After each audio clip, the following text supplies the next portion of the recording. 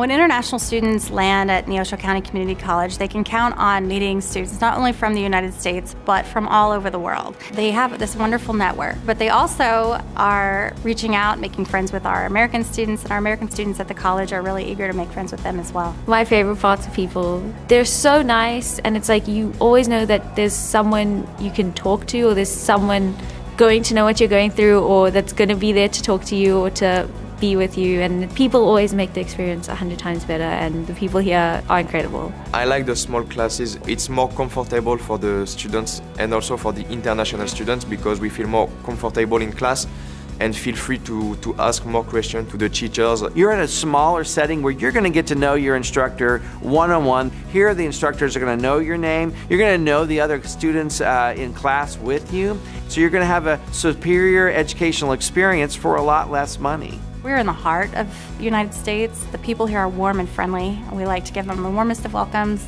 Here on campus we have activities and all kinds of things for international students to participate in. They're going to feel like they're in the heart of America, and they're going to get a real American experience. I very like that here I can do anything because we have a lot of clubs, we have a lot of sports opportunities. Here I'm a part of a college band, so it's a good opportunity for me. The foreign people here is the thing that I most like here.